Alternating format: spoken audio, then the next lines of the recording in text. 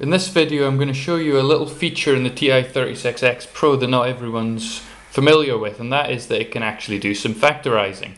So if we have an equation like x squared plus 6x minus 7, which is in the form ax squared plus bx plus c, you can compare these and get a, b, c. For example, c is of course minus 7, b is 6, and a is 1.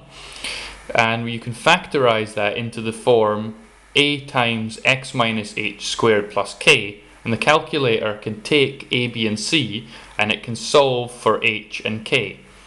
So we'll just do this example here. So if you go second function, then you go to polysolve, which is on the cost button, then this is in the form that we want, so just go to 1 or enter, and then enter a, b and c. So we know that a is 1, b is of course 6, and c is minus 7.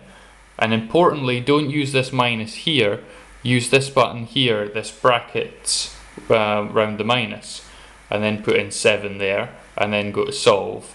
And just keep pressing enter for a while, go through all these menus, and then you get to this one.